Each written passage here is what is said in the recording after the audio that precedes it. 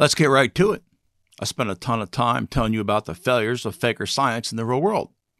I've pinned a ton of blame on the academics because they tried to take real-world roles and they had no real-world skills. With that said, companies also shoulder a ton of the blame. We know that 90% or more of all the data science projects in the real world fail, and around 4% of models ever created are put into production. Did you get that?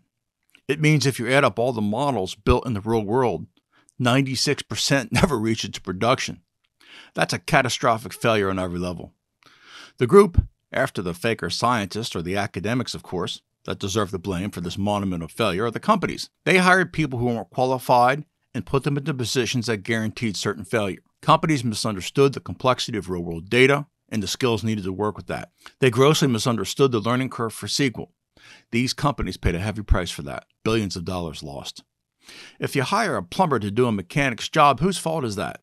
Well, both of you. You hired the wrong person, and that person was dumb enough to take the job he or she was ill-qualified to do. I've said this quite a few times, but I'll say it again. No skill in machine learning is as important as your data skills. Most of the job is data sourcing and data cleansing. The lesson for companies and for those who want to work in this space is simple. If you don't have data skills, you're going to fail. The data science experiment has been one of the biggest failures we've ever seen in the history of information technology.